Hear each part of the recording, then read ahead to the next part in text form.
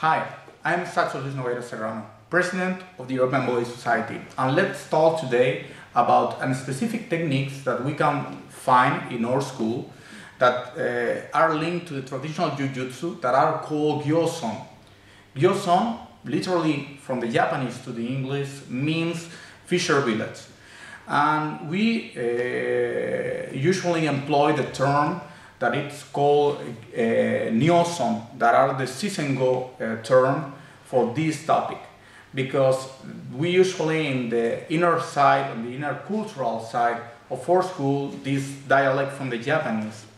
Then these fisher techniques usually employ the fisherman skills that they commonly use. For example, using rows, using, for example, nets, using the boats, and they were employed to fight against, to defend against warrior class like the samurai or the bushi that threaten and fight against them, against this village. That and the way to defend were employing acrobatic elements to jumping in order to throw down to the ground from the horseman. Then, in this case, the employ of these kind of elements, these kind of items, like the ropes, like the nets, were usually employed for these men, and we have gathered all this tradition by the legacy that comes to us. If we look deeply into this part of this study, we will look and we will find that the wasen, that is the traditional rowboat, have 6 different types of construction inside Japan. These types are from the first one, that is shimai-hagi, that means literally 4 boards put together. It's an inshore boat employed usually in the northern side of Japan. I am referring to the Tohoku area and Hokkaido. The second one is called chokibune. Choki means task of a board. In this case, this is referred to the way to design, the elements of the design of this boat. Was employed, it's a long boat employed to touching inside the channels of the Edo period in Edo itself. The tenmasen is the third kind of ship, in this case because it's a small ship, a cargo boat, a cargo row boat, and remains as to the horse that were charging, were transporting loadings. The fourth type of this is taraibune, that are village boats employed in the southern side of the country, in the Sado Islands, and are tube boats because they were circular construction and were employed to fish. The fifth type is the pekabune. It's a light construction and they were employed to gather seaweed. Its name is onomatopoeic because this beka, it's remember us the name of the sound of the waves when they crash into the boat, like beka, beka, beka. The sixth one, the last one, is the sabani, that were a type of boat, a kind of boat employed in the Okinawa. Then, returning to the main aspect that we are dealing, it's the Gyoson, is to say, the fisher village techniques. And we will be employing these techniques against an enemy that in this case are wanting to throw us.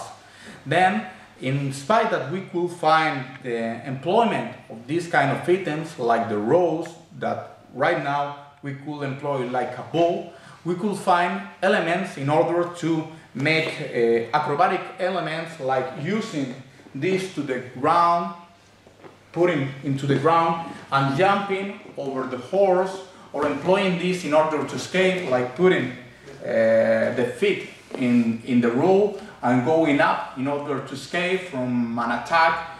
And these kind of elements that are rarely used by the samurai class, their bushi class, because the employment of the armor and the employ of regular weapons are not using this kind of elements that are different, are more linked to the fisherman tradition. Then let's see from now some specific techniques in order to understand the concepts that we are dealing today. Thank you very much. We are going to see some acrobatic elements that we will employ to escape from a throw. And in this case, it's a small part of the skills that we will learn under Gyoson studies. Then, in this case, Sensei Chao, please. We were being grabbed by the enemy, and in this case, the partner will try to make a backside throw. In this case, the first thing that we will do is to make with our hands a point where we could grab, and it's a pushing element. And in this case, when he is throwing myself, I will employ the inertia in order to escape and make an acrobatic element in order to gain a better position for myself, and we will defend against this kind of attack. In this case, when he is throwing me, I will go up and escape from the side. From this point, I will choke him himself in the neck, and from here, my hand pass downwards and around the arm and will stretch in order to make the shimmy, the choking techniques in his neck. Another type of throwing, when he's performing a backward throw. In this case, when he is trying to throw me by his back, please, from this point, I will, from here, employ pushing my hands into his feet, and from here, will go up, going to this side. From this point, we put the knee in his armpit, and from here, we have the Jugyou Gatame, here to control.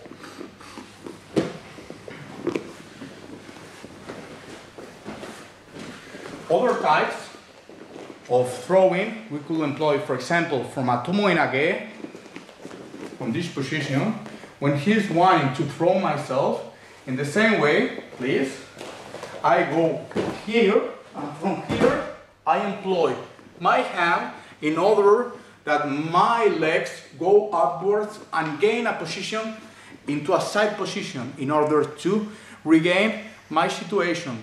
I am not falling backwards, I am putting a sideways position. From here, with this hand, that could be here, we could pass downwards, and my left hand grab into the sleeve. And from here, we could choke and perform a choking technique of other kind of grabbing element.